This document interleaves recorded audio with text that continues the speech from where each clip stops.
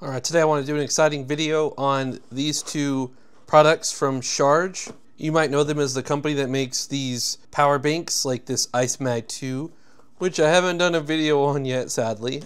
I need to. Or any of these, like their 170 watt one here, this 100, I think it's just 100 watt, and then this 100 watt. So now we can charge up these power banks from SHARGE with a SHARGE device. All right, so here's the front of the boxes. This is the 140, this is the 100. Basically just the difference is this 40 watts more.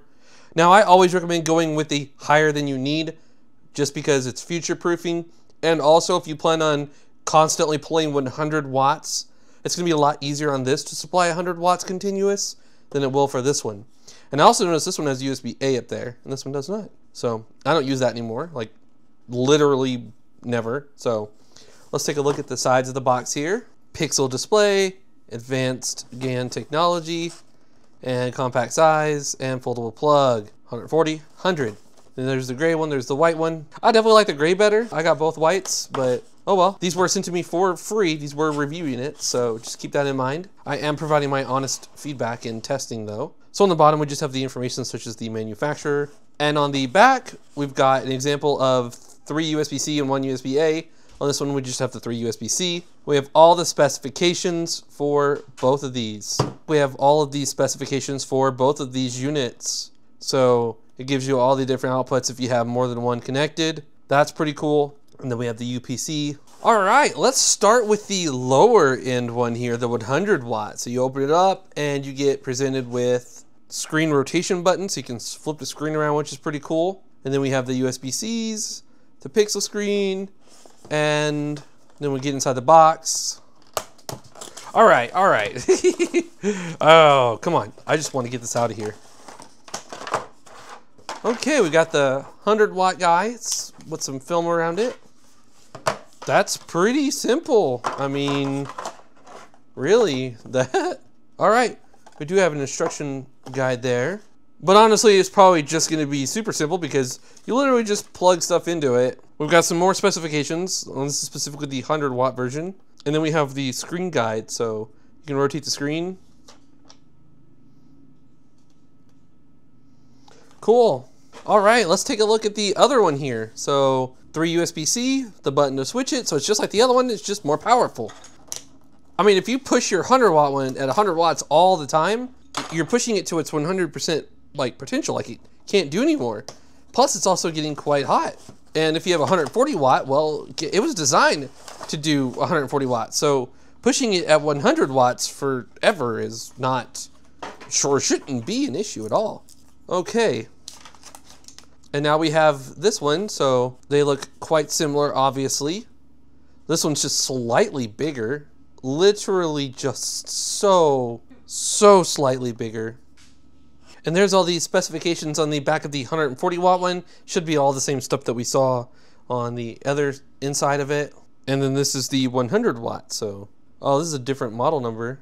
S1U and S2U. All right. So like I said, it's just got that 3 USB-C on this one. This one still includes the old USB-A. So I'll plug up this guy. And we got the button. Oh, it dims it and it turns it off all the way. That's pretty cool. And then rotate it so now it's facing the way we're looking.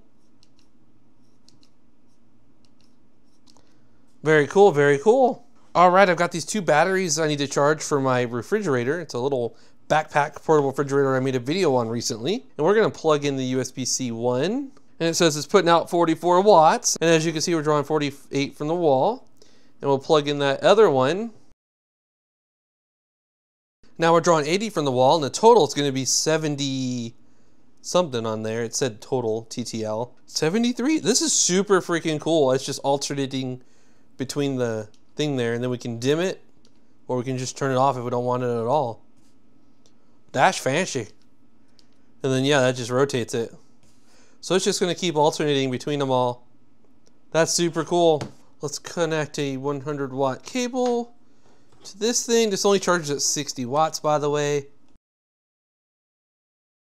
And as you can see, we're currently drawing 125 from the wall. And it's going to switch between C2, C3, and then the total, and then C1, and start over and keep doing that. That's pretty freaking cool, man. I really like that.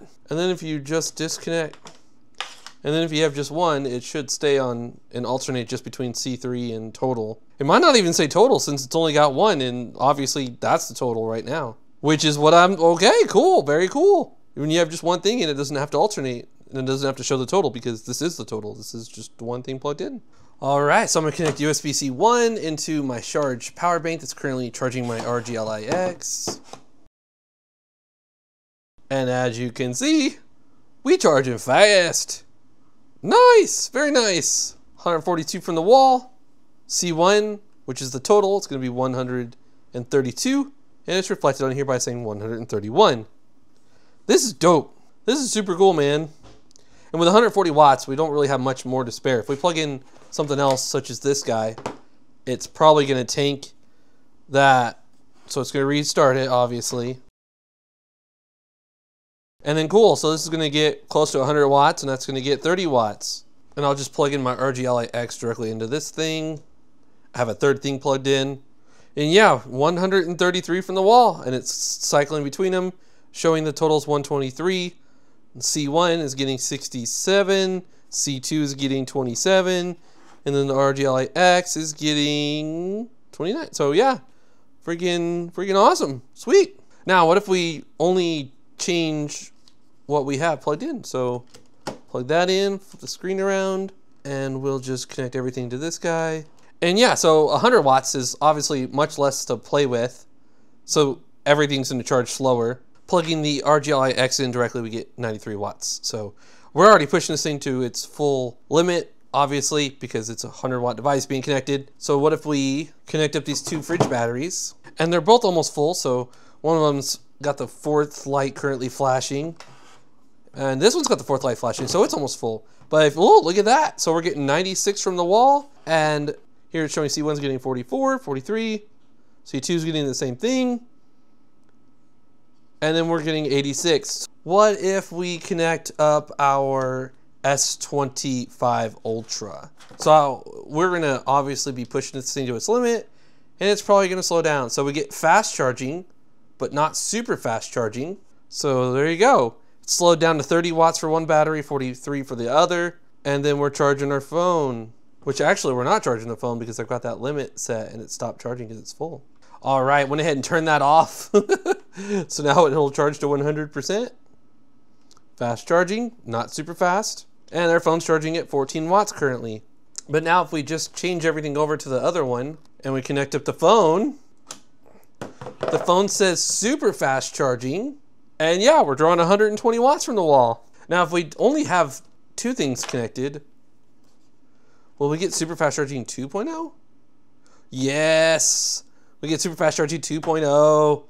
Now, what if we use just this guy? Plug in one thing, super fast charging 2.0, sweet. Before we end the video, we're gonna test all the protocols this thing has to offer. So right now we're using the 100 watt one. All right, and we got some information here. We've got Quick Charge 3, we have FCP, we have SCP, we have AFC, and most importantly to me, we've got PPS 5 to 20 volts at 5 amps. So pretty good, pretty good. Now what we're gonna do is basically flip these ports around and see what all the 140 watt one can do. We'll run that test again. All right, so this is the more advanced version, the higher one, 140 watts there.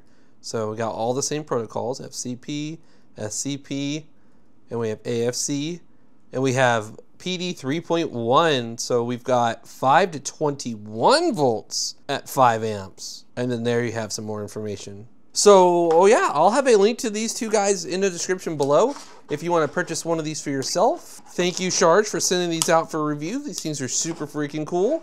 Yeah, please subscribe if you're new to the channel. Please give the video a thumbs up. And please follow me on Twitter and Instagram. This is What Would Josh Do, and I'm out.